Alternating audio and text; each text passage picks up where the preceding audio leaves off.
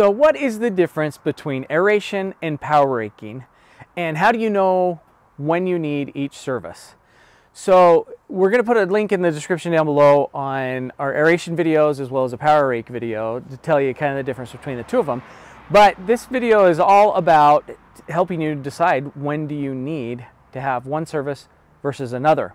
So aeration is dealing with the compaction of the soil, and we always recommend doing that at least once a year because that opens everything up and allows deeper root growth, things like that.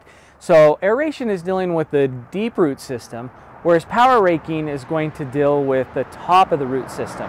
Now, power raking is also known as dethatching. Power raking, dethatching are kind of synonymous with each other. So regardless of what a lawn looks like, I'm always going to say aerate at least once a year. Now, how do you know if you need to do power raking? So power raking, like I said, it's also known as dethatching. So at the top of the root system, you are going to start seeing some buildup of some organic material. Usually it's dead grass, different kind of things that can actually stay in our lawn. And once it gets to a certain point where it gets so thick, it'll start to choke out your lawn. And that can create some other problems and make it so that it's harder for your grass to actually green up and stay green.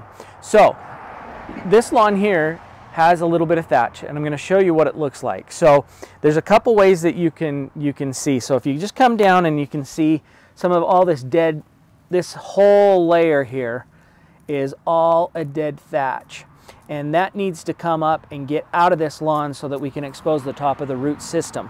Once we get the top of the root system all exposed and it's cleaned out, then you can introduce fertilizers and things like that, which will actually do good. So like I said, over time, if the thatch starts to get so thick and it creates a thick membrane, it doesn't matter how much fertilizer you put on there, the fertilizer is just trapped in that membrane and it's not going to get down and green up your lawn. So this is an example of what the thatch may look like, and I'll put a description again, like I said, for a power raking video that describes exactly what power raking is.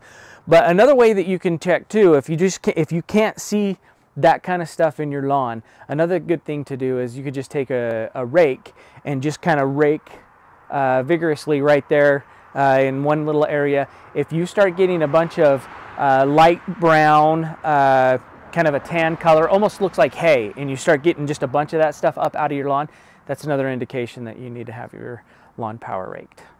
Okay, let's go ahead and I'll give you a demonstration of what the power rake will do in that little area, even though I've got another video that you can watch about the whole process. But this will at least give you an idea of what to expect when you do have to power rake.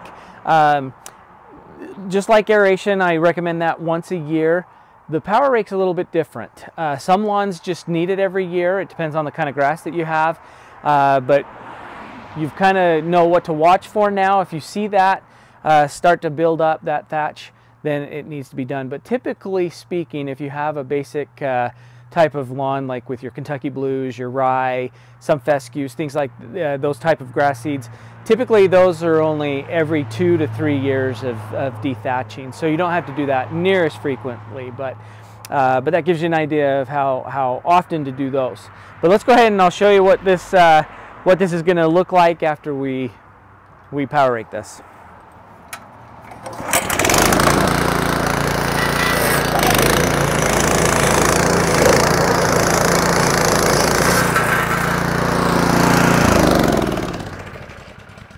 So as you can see, it brings up a lot of stuff.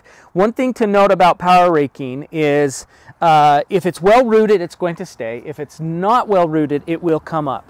But underneath all this, you'll see we've got all of the well-rooted good grass is still there. And now what we're able to do is we're able to see down into the actual root system, see the dirt there.